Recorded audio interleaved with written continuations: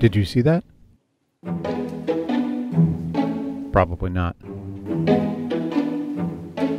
Here it is again, slowed way down by high-speed camera. It's a fruit fly getting away.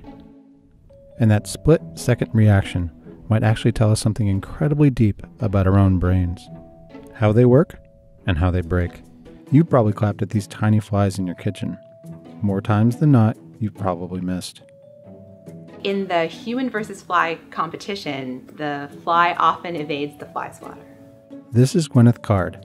She's a fruit fly brain interrogator. Card is obsessed with how fruit flies cheat death by your hand or predator attack.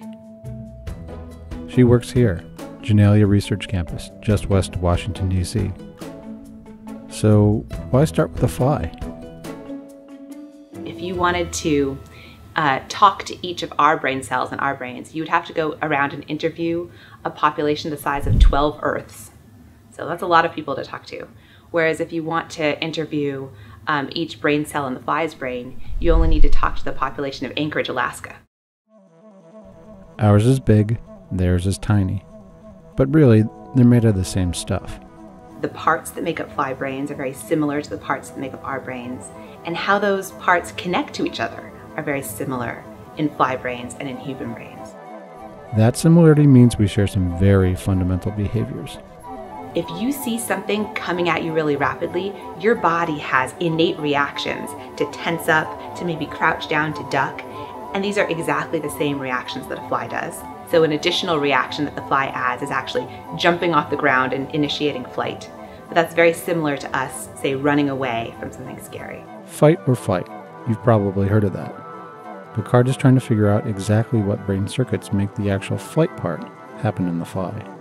So we think that in the fly, we're going to be able to interrogate all of those parts, all of the different neurons in the fly brain, and see how they assemble together in networks and circuits, and then extract from that principles that will apply to how networks and circuits in our own brains work.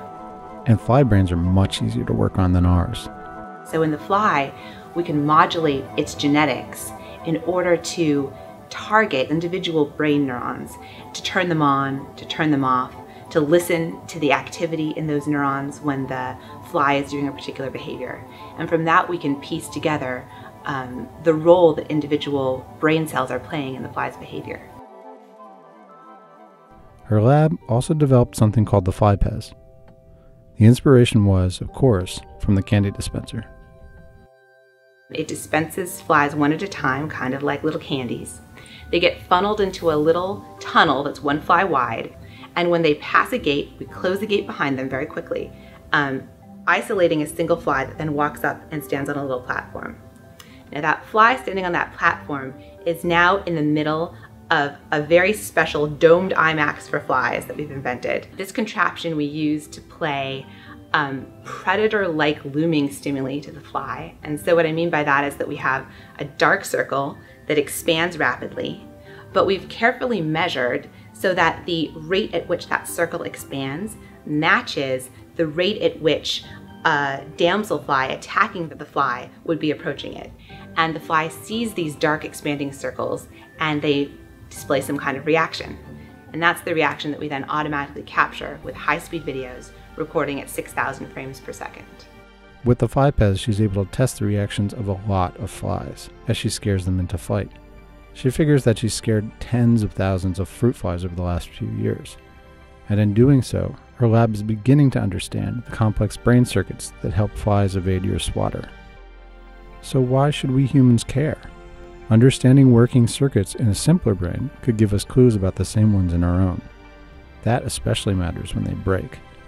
100 million Americans have some kind of neurological disease, ranging from devastating diseases such as Alzheimer's, to epilepsy, to severe migraines. These are all issues that arise when some part of our brain processing system goes wrong. And understanding how the brain breaks or what goes wrong is going to be important to treating those diseases. We think that by using flies to understand the specifics of how these brain computations and pathways work, down the road, that will give us insight to understand the mechanisms of how things are going wrong in some of these diseases that will eventually be able to lead to treatments.